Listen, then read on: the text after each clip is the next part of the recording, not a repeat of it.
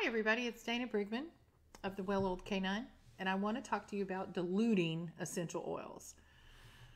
This is a very important step when we begin using essential oils with our dog. And the size of your dog may matter.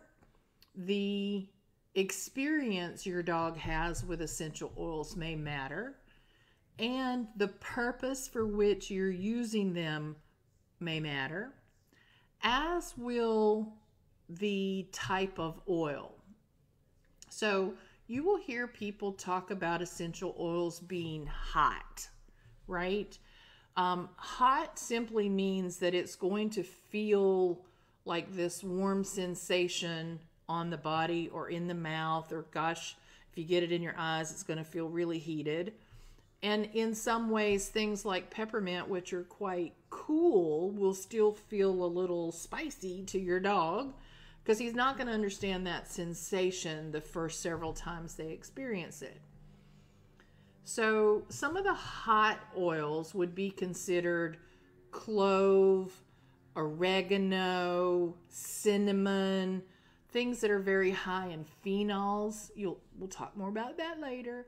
The Thieves brand of essential oils, or the blend of essential oils, or oils containing those types of hotter oils, will feel a little warm on the body. Most people talk about dilution in the term of, I put an essential oil in the palm of my hand with a few drops of carrier oil. And I smear that around and then rub it on the animal, or, whether that's on its back for the fur or on a specific spot of the body. Most people call that a dilution. And I guess you can consider it to be so, but it's still a drop of oil that went on the body, right? Now, sure, your hands took a little bit of it, and we don't like to steal oil from our pets, so there are other ways that we can talk about how to do that. But technically, we still put a drop of essential oil on the dog's body, right? For a little itty-bitty dog, that might be too much. When we do that, when we put oil and a carrier and then we use that to apply to the dog, basically what we are doing is creating a larger distribution area. So rather than dropping it and it lands in one spot, we're able to spread it out over a bigger area and to include these heavier carrier oils, which means the absorption is going to be slower. The molecules of essential oil are extremely small. When they have to fight against a fatty oil that has larger molecules, it's going to slow down the process of the absorption. Who gets to go in first? And so you'll see this slower process of absorbing the essential oil into the body. And again, the carrier allowed me to spread that over a larger area. And that might be great and perfect and wonderful for those things that are calming, those things that are soothing, and maybe even for some of the acute needs of things like first aid or tummy troubles or a boo-boo or discomfort area, right? But if I'm doing something that's going to be on a more prolonged basis, or for a puppy, or a geriatric dog, senior citizen, a dog that's unwell, a dog that is extremely small, then I may need a true dilution, meaning I may need less than one drop. So how do you do that? How do you get less than one drop when you drop it out either into the palm of your hand or onto the animal? You make a dilution. You make a new amount of essential oil. And you do that by either like a little spray bottle or taking an empty bottle of essential oil and putting a drop of oil and a certain number of drops of carrier. And from there, taking a drop of the new mixture. That's how you get a real dilution. So how much should we dilute something? If you're new and really just beginning to get started with this, I recommend for puppies and small dogs that we take 1 drop of oil and 3 drops of carrier. So I've diluted that by 75%. Right?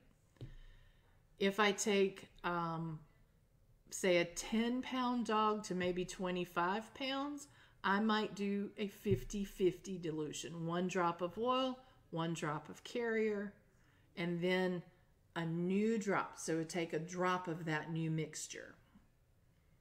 Okay? If I'm doing a larger dog, I might apply a single drop. I'm sorry, I said that wrong. 10 to 25 pounds, I'm going to do by a third. So 1 drop of carrier, 2 drops of carrier.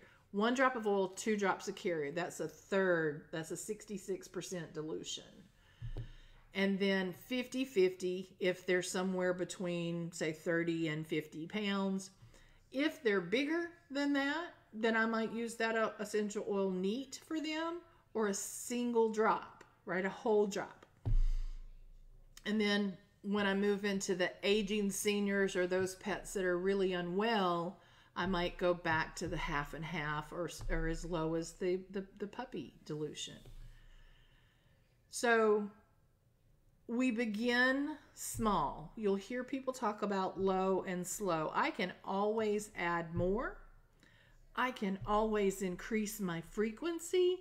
What I can't do is pull it off or out if I've used too much. Now, I'll be very honest with you. I have never felt like I used too much.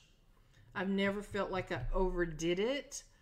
And a lot of that relies on intuition. And there is a process that we will talk about called muscle testing, where you can actually ask the dog, how much do you need? And they will help give you the answer. But start with less.